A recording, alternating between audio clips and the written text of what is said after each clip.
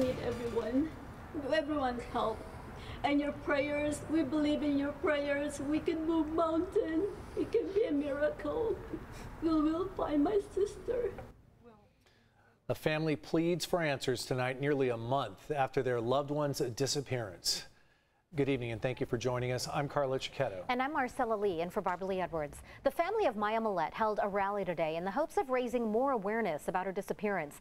Millette is the mom from Chula Vista, last seen at her home back on January 7th. Police have updated the family on where the investigation stands right now. News 8's Heather Hope has the latest and what Maya Millette's husband is saying. With signs saying "Pray for Maine," "Find Maya," family members, friends, and even total strangers took to the streets to rally up support to find a missing mother.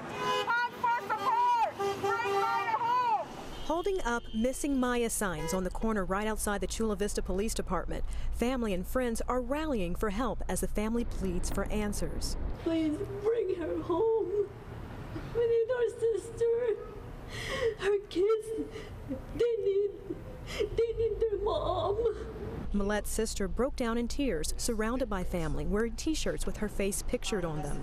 We're not going to give up until we get May back home to find May, get answers to the case. The growing concern for family is getting answers from police. Do not assume that this is not a priority to our police department. Chula Vista Police Chief Roxana Kennedy says no stone has been left unturned in searching for the 39-year-old mother who went missing on January 7th. I know it's difficult to be patient when someone you love is missing. Millette's husband, Larry Millette, nor any of the children were present at the rally. Yes, he has retained an attorney, and he's no longer assisting us in our efforts to help find Maya. In a statement texted to CBS 8, Larry Millette says in part, "I am grateful to the mayor, police chief, and CVPD for actively investigating our case. I really hope someone out there who has any information to help us locate my wife Maya will come forward. It's really difficult for our families right now. I'm trying to protect mine the best way I know how." Right now, we have no persons of interest. We don't have a suspect, and we're still working the case. Investigators say they've scoured through 100 hours of video and are looking into all the evidence collected during a search warrant. The search has become a community-wide effort concerning the mayor of Chula Vista. Chula Vista comes together as a family, as a community of concern. Total stranger Ashley Fuentes came down from North County with her sign saying, "We need answers." I don't know Maya. I live in Escondido and it kind of touched my heart. I have a child of my own, and if I went missing, I would want all eyes and ears to come together and try to find me. Helping a family to heal. Please help us find my sister. And it doesn't stop here. Tomorrow there will be another rallying effort to increase search awareness, but this time they're asking supporters to stay in their cars as it will be a drive-by event. Heather Hope, News 8.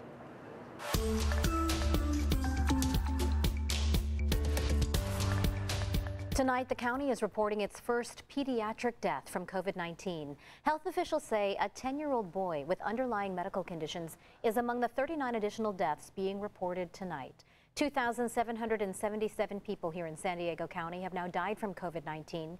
Meantime, there were 1,453 new cases reported today. 6% of the more than 23,000 tests came back positive. Here's some encouraging news, though. COVID hospitalizations fell for the 20th straight day. Those are down to 1,183. The ICU count also dropped to 353, and that is down 20% from the peak about 2 weeks ago. More much-needed rent relief is coming to the city of San Diego. Today, Mayor Todd Gloria announced more than $45 million of state money will be made available to San Diegans who are struggling to pay their rent due to the pandemic. The program will provide one-time payments of up to $4,000 per qualifying household to help pay past due or upcoming rent, as well as utility debt. Having the flexibility with at least some of these dollars to try and pay off those debts as well is going to be good, really, for everybody. Those unpaid bills have the potential of showing up in everyone's water bills, and that's something I'd like to guard against. Applications are not open just yet, but you can sign up to be notified by the Housing Commission as soon as you apply, and then you can apply, rather. We have a link to all that information on our website, cbs8.com. Just click on the Help button. A bold statement from some students and parents in the Poway Unified School District. They brought their lawn chairs and laptops to Oak Valley Middle School for a virtual learning protest. While elementary and special education students return to some in-person instruction this week, middle and high school campuses are still largely closed, and parents say it is taking a toll on the kids. They have no clue that these kids are hurting. They're falling behind. They're losing hope. They're losing drive. They're losing their motivation. And we need to stand up for them because the district is failing our children right now. The Poway Unified School District's website says middle and high schools won't reopen until San Diego exits the purple tier because that is according to state guidelines. More than 1,100 active military duty personnel are being deployed to five vaccination centers nationwide in an effort to help get more Americans vaccinated. 2 of the 5 teams will be stationed at vaccination sites in California. Part of this group will start to arrive in California within the next 10 days. President Biden has called for setting up 100 massive vaccination centers across the U.S. during the next month. Meantime, in New York, opening day at Yankee Stadium took on new meaning as it will now serve as a mega vaccination site. The goal there to vaccinate 15,000 people per day. I'd been trying for a long time, and it was very disorganized and nobody seemed to have the vaccine. So this is wonderful. I went through COVID, I was hospitalized, so to actually be getting the vaccine and letting my students know it's safe, it's really mind-blowing. Yesterday, Johnson & Johnson submitted a request to the FDA for emergency authorization use of its single-shot vaccine. And the CDC says it will release its guidance on safely reopening schools in the week ahead. Crews have been working all day to repair 2 water main breaks in separate parts of the county. In El Cajon, crews have been working for more than 10 hours to get a main break repaired on Broadway between 1st and 2nd Streets. Helix water trucks are providing water to affected customers in the area. Meantime, in the Midway area, a main broke near Channel Way and Jupiter Street, causing a sinkhole that is also still being fixed. Tonight, crews remain at both scenes working on repairs and cleaning up debris.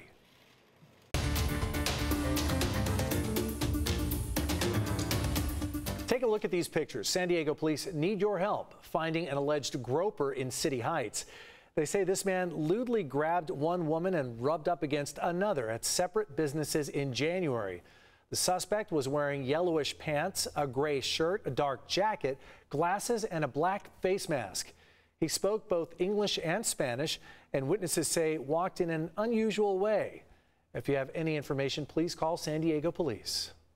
The FBI needs your help tonight identifying the man who robbed a Chula Vista bank branch yesterday. Here are some pretty clear surveillance photos. It happened just after 2 p.m. at the Citibank on H Street. You can see the man here approached the teller, demanded money, and the teller gave him some cash, and then he took off. He was wearing a black zip-up hoodie with white strings and an orange and black striped shirt underneath. If you have any information on who this guy could be, call the San Diego FBI office or Crime Stoppers at the number there on your screen, 858-580-8477. We have a crime fighters alert tonight. Catalytic converter thefts continue across the county. News 8's David Gottfredson spoke to a Prius owner in North Park who will have to pay thousands of dollars after thieves targeted his vehicle. It took them just a few minutes to steal our catalytic converter. Imagine walking out into the street in the morning and hearing something from underneath your car that you've never heard before. Our Prius, which is one of the most silent cars in the neighborhood, made this enormous loud noise. It became the loudest car in the neighborhood. That's what happened to Jason Folkman in North Park. Thieves ripped off his car's catalytic converter on Saturday night. They target Toyota Prius vehicles because the converters are easy to remove and the catalytic converters contain precious metals that can be cashed in for money. This is going to cost us roughly around $4,000 that we have to replace the catalytic converter. Also, the tailpipe was damaged. The O2 sensor was damaged. Take a look at this surveillance video from Chula Vista, News 8 aired last month. It shows 2 thieves ripping off a catalytic converter in a matter of minutes. One possible solution is to install an anti-theft shield that rivets to the bottom of your car to make it harder for thieves to remove the catalytic converter. There is actually a movement to make Toyota pay for these shields because it's such a rampant problem. There has been, to date, no success with that. Jason decided to have a shield installed to prevent future thefts once he gets his Prius repaired. If you're a Prius owner, you're basically a sitting duck. I would install that shield as soon as possible or park my car in the garage. Here we are live underneath my Toyota vehicle. This is the catalytic converter, and to install one of those anti-theft shields is going to cost you about $600 for professional installation. Carlo? David, that does not look comfortable, but I do appreciate the demonstration. So do we have any idea what's leading to this crazy increase in catalytic converter thefts? Yes, it's an increase in the price of platinum in recent months is causing the thefts to go up.